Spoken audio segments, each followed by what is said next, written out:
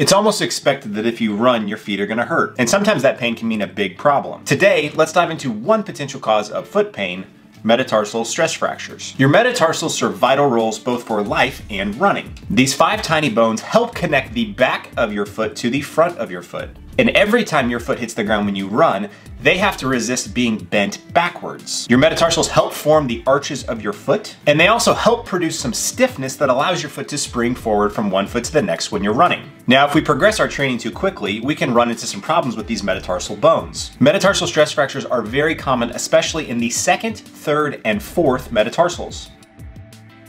If we divide your metatarsals into a proximal and distal half, the proximal portion tends to be more stiff and rigid, while the distal portion tends to be a little bit more mobile.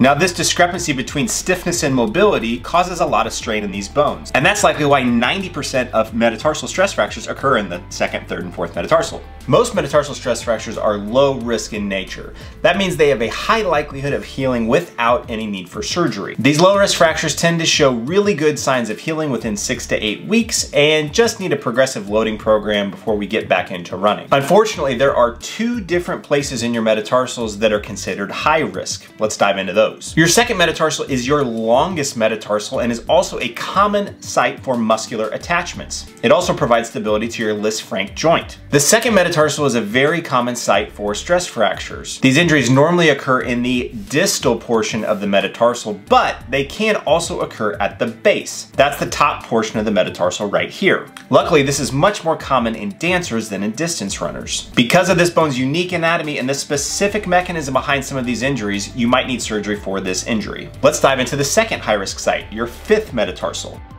Your 5th metatarsal has very unique anatomy. Its more proximal portion is very stiff and rigid, while its more distal portion is very mobile. This discrepancy can be a problem when it comes to dealing with the demands of sports. The 5th metatarsal's unique anatomy, as well as the fact that it has a watershed area or a site of less blood supply, puts it at a higher risk for needing surgery to fully heal. These 5th metatarsal stress fractures tend to occur in 3 different zones. Zone 1 is the most proximal site that often gets injured with an avulsion fracture. Zone 2 occurs at the metaphyseal diaphyseal junction and is commonly referred to as a Jones fracture. And Zone 3 occurs at the proximal diaphysis and is the most common location for 5th metatarsal stress fractures.